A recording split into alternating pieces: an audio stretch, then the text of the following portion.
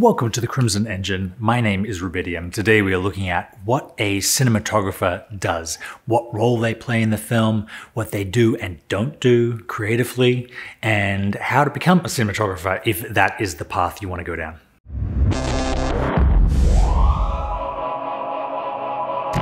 So for a little preamble, I'll talk about my own qualifications. I am primarily a writer and director, though I have served as my own cinematographer on a bunch of commercials. I have actually been a cinematographer for other people. I did this ad with 𝙍𝙐𝙬𝙄𝙎. So I feel as though I'm pretty well placed to give an outline of what a cinematographer does and doesn't do on the film set.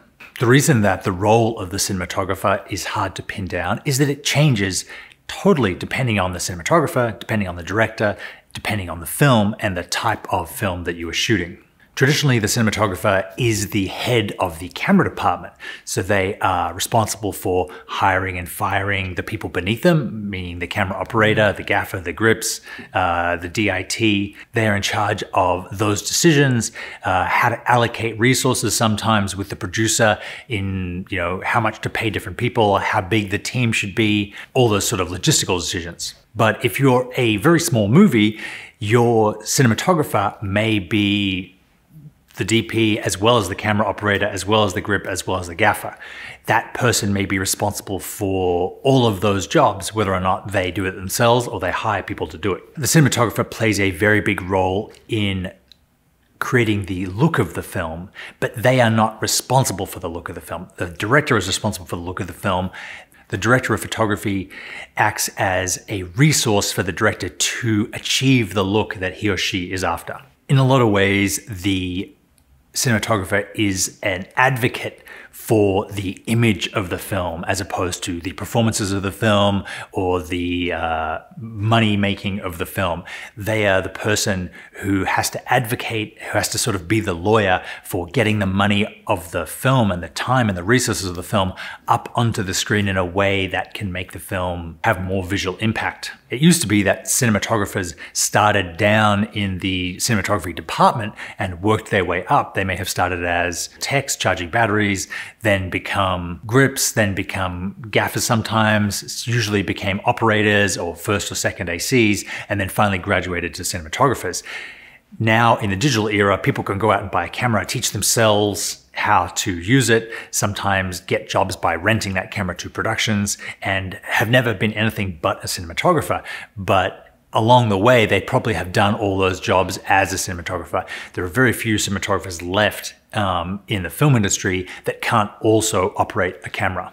Often the cinematographer translates the sort of airy-fairy creative touchy-feely language of the director, meaning I want this to feel tragic or I want this to feel inevitable, into something that the gaffer can use to light, meaning, oh, I'd like, hard light coming from this angle or soft light coming from this angle, or I want everything to be very high contrast or very high key. In a lot of ways, the cinematographer acts as a translator for the director to the crew. The DP also has to coordinate between what the director wants and what the producer can afford. Usually the director's in on that as well, but often the director will be asking for something. The DP will have an idea how to achieve that.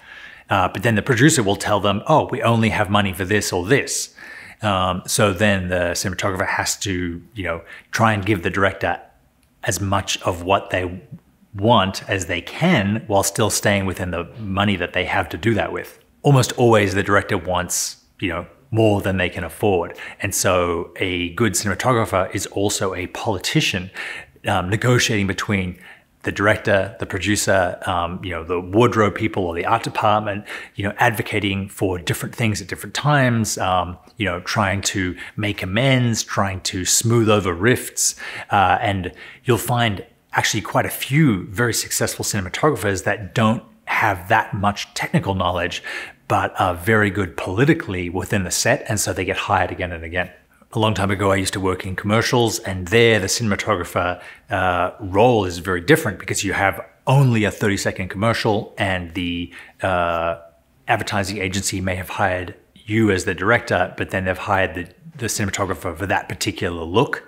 And that is probably the most tense cinematographer-director relationship, because in that case, the cinematographer works for the agency or the production company, not the director. And so the director is sort of there to direct talent and do some things.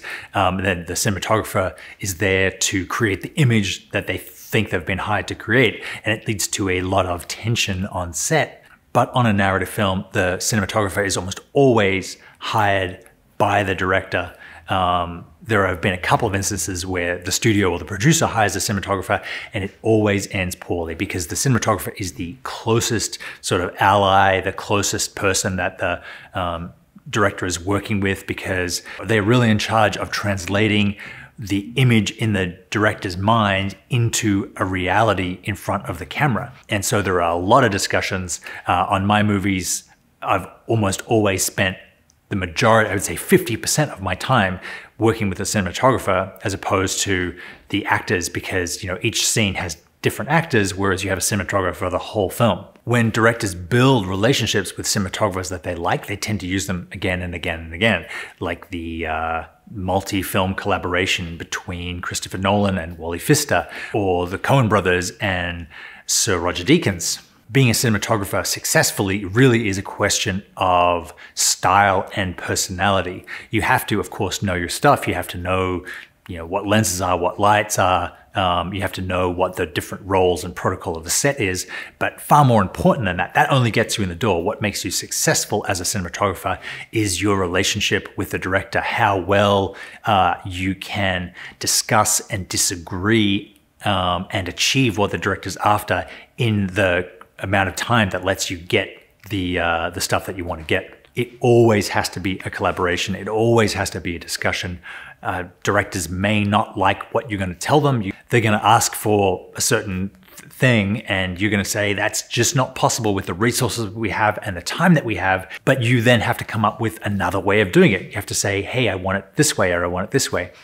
I think the secret to those director-cinematographer relationships is cinematographers making connections with directors early. It's you can't wait till a director is the next hot thing in Hollywood to be like, hey, I'll be your cinematographer. That person probably has already made a couple of films with someone that they already trust and like and have a shorthand or have developed a language with.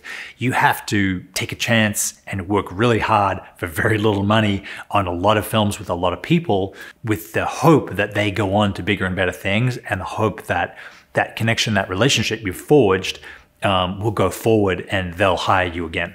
In return, the director places a lot of trust in the cinematographer. If they choose poorly, the whole film can go off the rails very, very quickly. And cinematographer-director conflict is probably the most common thing that derails a film, that makes the director feel like they didn't get what they wanted, they didn't have enough time, makes the DP feel as though they've wasted those resources and invested in something that's not going to go anywhere. Just having a camera and some lenses and some lights is not enough. You really need to go out there, find stories and storytellers that you believe in, and really help them bring their stories to life in a way that's very giving, in a way that's very selfless. It is a really hard journey, and not one that I wanted to take professionally, but I definitely have a lot of respect for everyone that does. That is our look at what a cinematographer does and how you can become successful as one. There are no easy answers. You have to go out there, find people to collaborate with when they're not famous, when they don't have any money, hoping that by the time that they do, that you will have a rapport with them and they will hire you again. Thank you very much for watching. I will see you next time.